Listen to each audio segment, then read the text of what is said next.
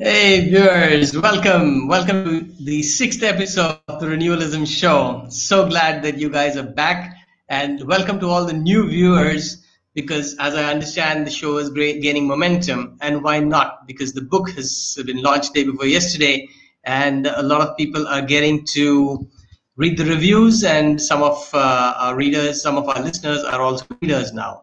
So be tuned in case you want to pick up a copy of it. It is at renewalism.com. Renewalism stands to become a movement in times to come, and the Renewalism Show is to spark that intent. Now, for those of you who are joining in today for the first time, Renewalism, as you'd see in the runner below, is gonna be a big movement because veganism is a big movement, and veganism does not even concern itself with human consciousness. It concerns itself with our consciousness with respect to animals. And here we're talking about our consciousness with respect to how we treat ourselves, the habits that we have bred into our society and into our social conditioning. And what is it that has impacted the planet is what we've been looking at over the last so many years.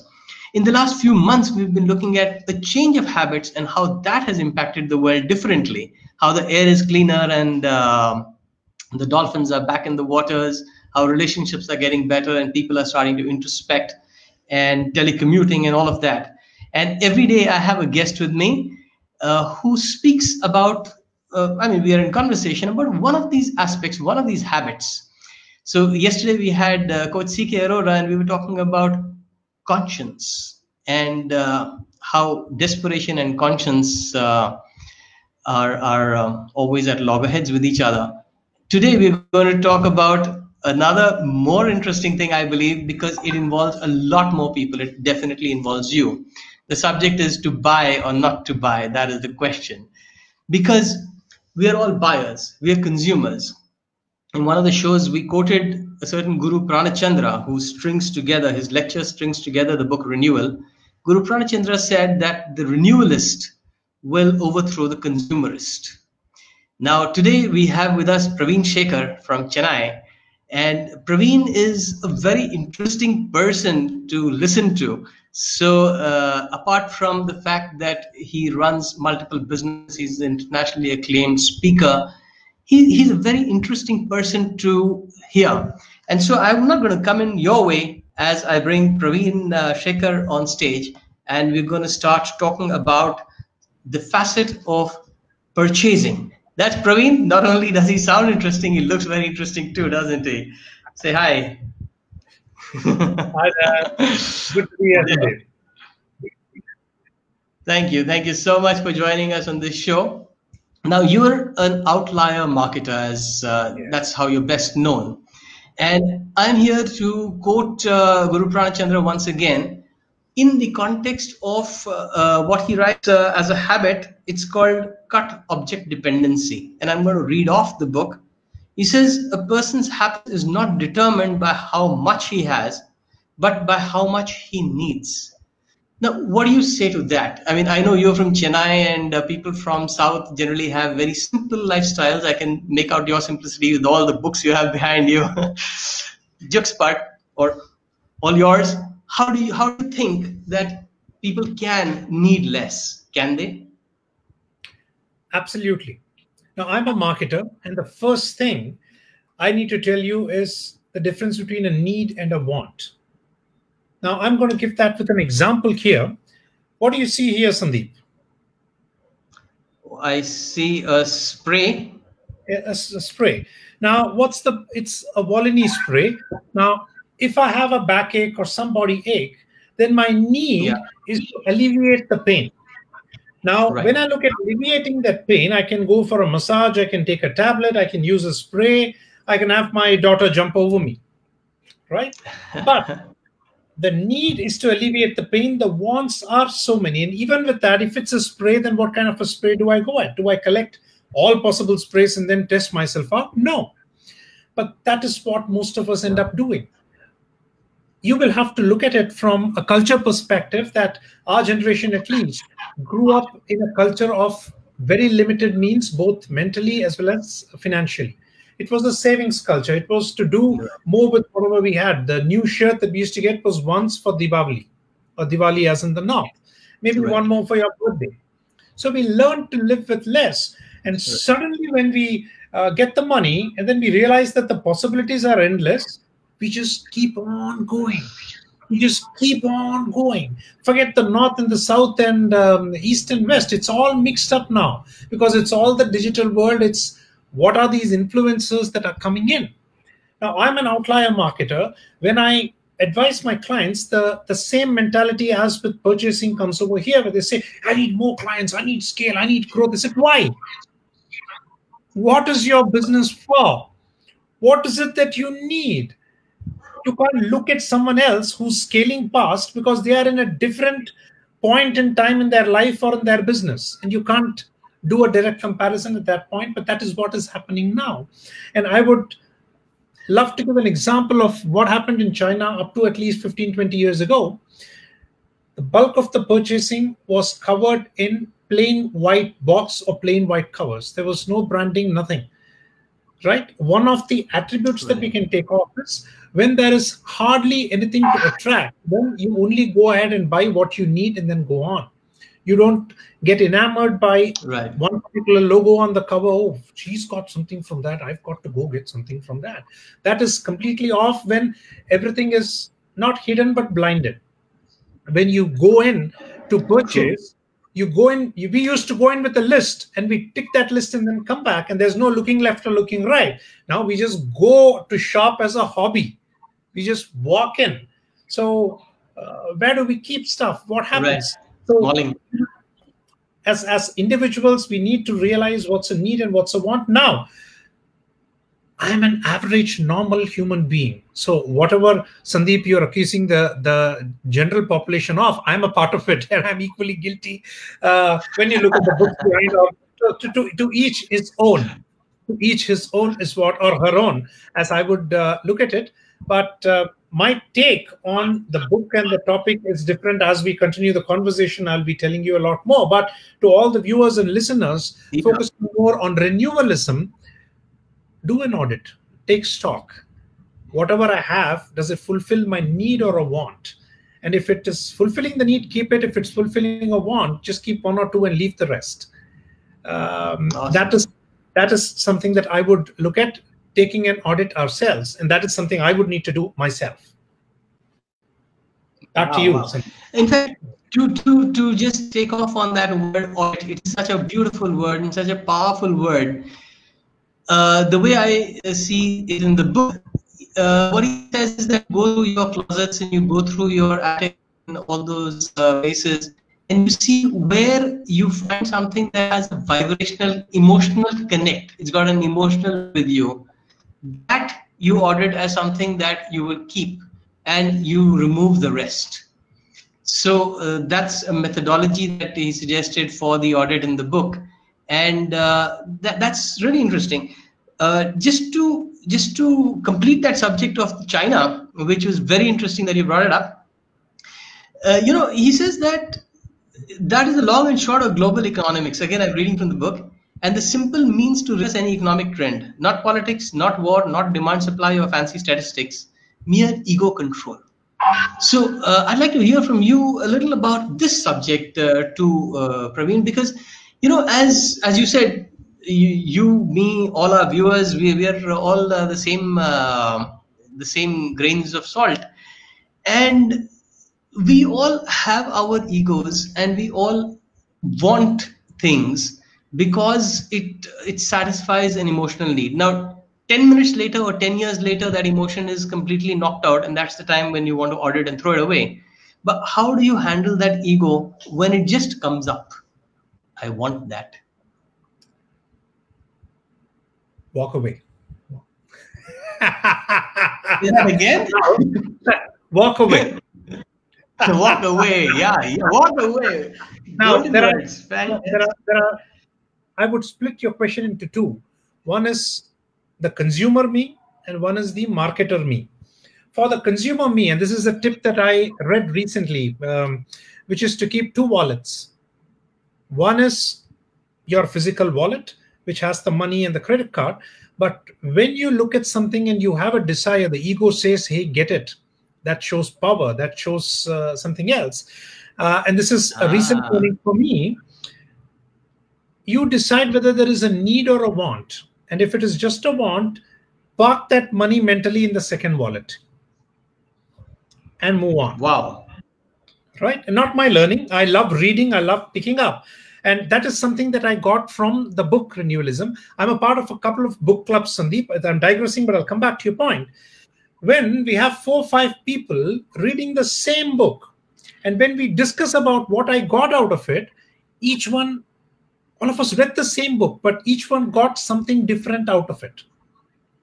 Right? So basically, somebody coming in from manufacturing thought about it and picked up the manufacturing part. We had a technologist, we had a researcher, and then we had a marketer. And just from one book, there's so much more. Answering the second part of your question, I am going to take up the role of a marketer, which is cut object dependency. That's where the ego comes in. Hey, I need more growth. I need more customers. I need more part. But do I really need more? Can I not go deeper in building relationships with 5 to 10 key clients? Yes, we will go ahead and do a lot more. But can I not go deeper, build relationship, maybe cross-sell, upsell, but end of the day, adding value? Coming back to your question, it's just the ego. That guy has 1,000 clients. I need to have 1,000 clients, but he's not doing what you are doing. And there is quite some difference here. Yeah. So as a consumer, I need to walk away. I have those 2 wallets. But as a marketer, I have to look at a deeper connect. What more can I do? And this is... I love your 2 wallets. I love your 2 wallets. We have Minu here. In fact, I have Saloni here, who's adopted the simplistic thread very perfectly. 2 meals a day, clothes to wear, don't need anything. And then we should not keep anything. Now, Saloni, to your point, that's exactly what we'd say. That if you can walk away from not needing anything, you're into that road to nirvana, which is the purpose of life. You're here to get liberated. So fantastic. Minu has a very interesting comment. Meanwhile, a lot of appreciation, Praveen, for the needs and wants, very well explained. Minu says that post-COVID crisis, you may be able to see that on your screen there, but I'll read it out. Product's positioning has to capture both the need and the want. Business has to find ways to reach the consumer at an emotional level. So to deliver value with compelling persuasion is the trick. So nobody better than that to talk about it. Praveen, over to you. My first answer is to Saloni. You are absolutely right. I am a high altitude Himalayan trekker, Sandeep, connecting to the last part of your book. And what do we do when we go on trek? Just one bag, one tent, and the only access to hygiene would be the morning brushing the teeth. But everything else other than that, you pretty much have a team that gives you food morning, noon, and night. You have some snacks that you carry, and you have 2 shirts, 2 pants, and of course 1 jacket.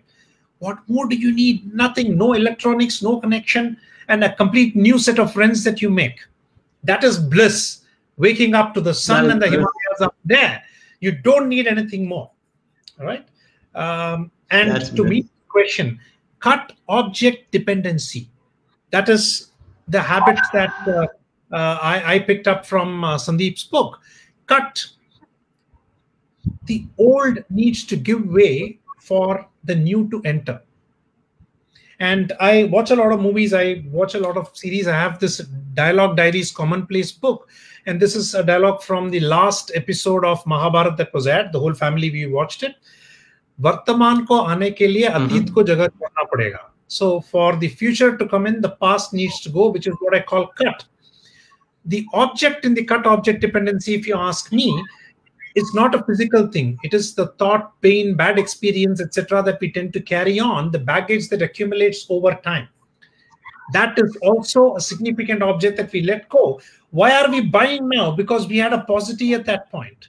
And that is now manifesting itself in a different manner. Dependency, oh, old. for the sake of it. This is how it was. Pataya, when we were kids, we never used to have that. Have a few more.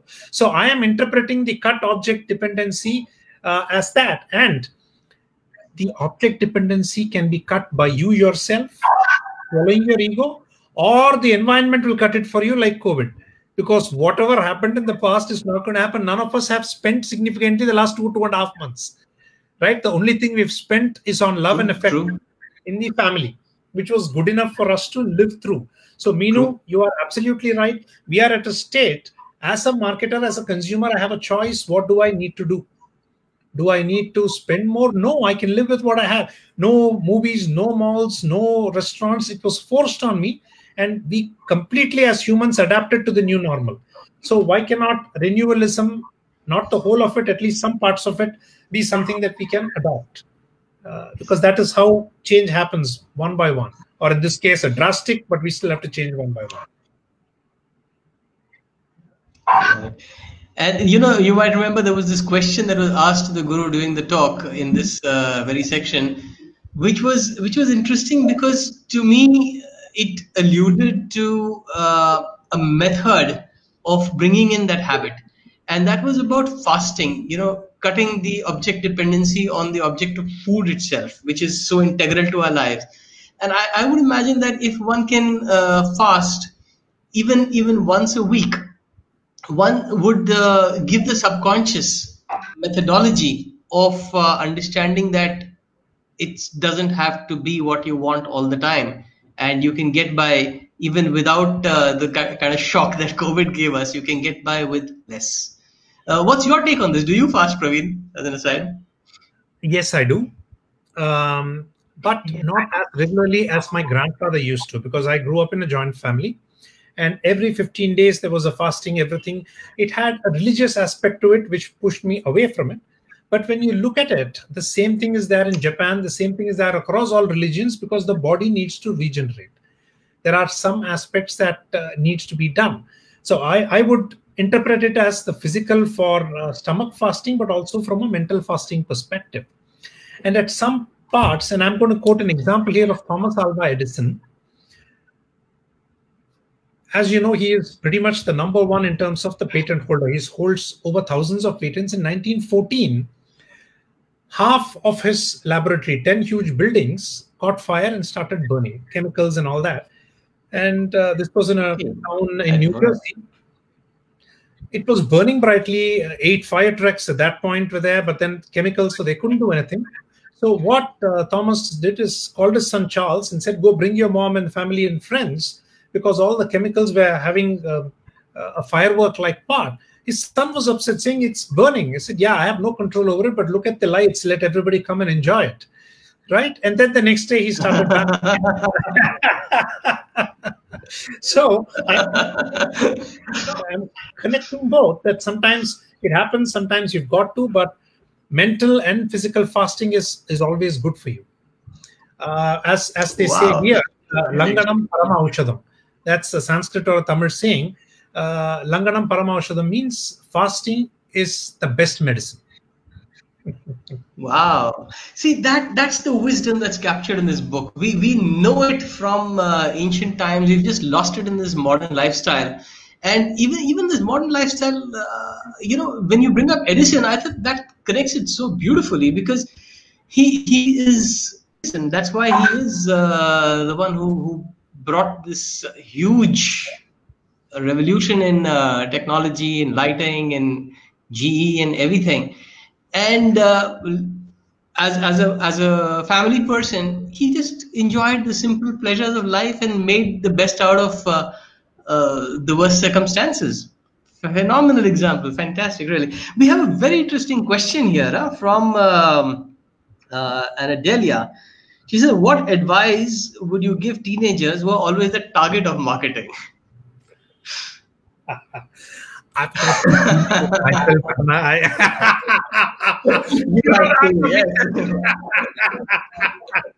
No. To answer I would call my generation, I'm 45, my generation to be in the middle.